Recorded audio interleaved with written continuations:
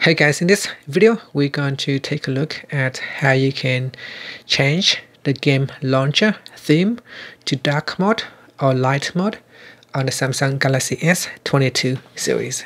First, tap on the home button to return back to the home screen. In here, swipe up to go into the app screen and launch the game launcher or start the game launcher, and then tap on the more button at the bottom. Next, tap on Settings from the pop-up menu. Now tap on Theme. In here you can set it to dark mode, light mode, or match font settings. I'm going to choose light mode in this video. And if I tap on the back here, you can see this what it looks like. With a light theme, everything is brighter, not dark. But if you like a dark theme, you can go back in here and change it to a dark theme. And that's it. Thank you for watching this video. Please subscribe to my channel for more videos.